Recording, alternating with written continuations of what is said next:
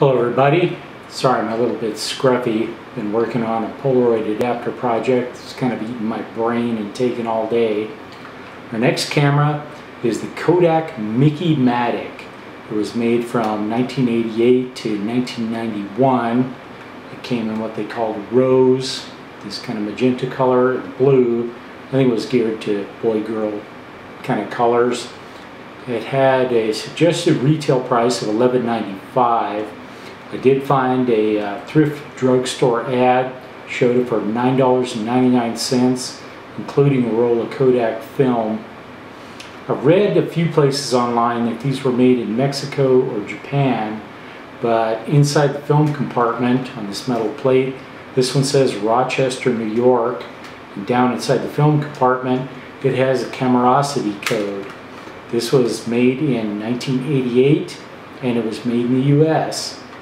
You can still get 110 film.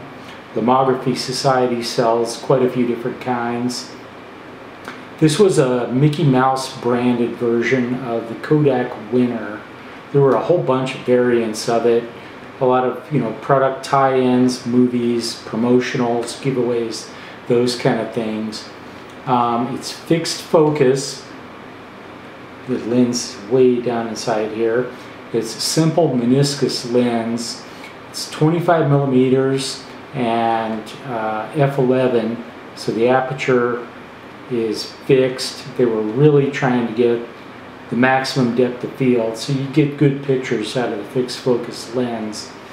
There are two shutter speeds, 1/90th of a second, and then if you had the flip flash installed, it was a 1/40th of a second. I don't have one right now to show you, but the flip flash is a tall, skinny thing. You shoot half of the flash bulbs, take it out, put it back in, shoot the other half. It's pretty tall, so this thing probably looked pretty silly with this big flash bar thing sticking out of the top. The flash distance with a flip flash is 5 feet to 16 feet. So 5 feet was probably right around the close focus distance. My test roll was a roll that was in it. It's Scotch color print film made by 3M. This was also about the time when they bought Ferrania, so this may have actually been made in Italy. I had a hard time even finding out what the film speed is. It says it's C41 process. Nowhere on this does it have the film speed. Got out my trusty 32 power loop to read the tiny edge coding on the film. It's 200 film, which is kind of interesting because this camera does not have the sensor that reads this ridge to see if it's 100 or 400.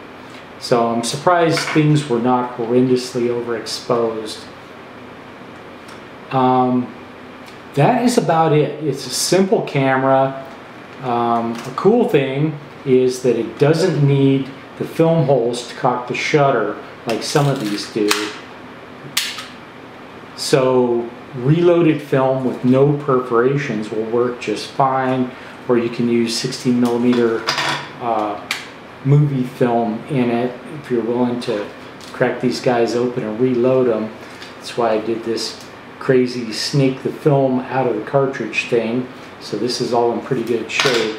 So some black and white film is coming this guy's way. Might be a while before I get to it, but it's a good one to test for proof of concept because it has no film sensing for the speed, doesn't need the perforations, so we're good to go. I'll see you then.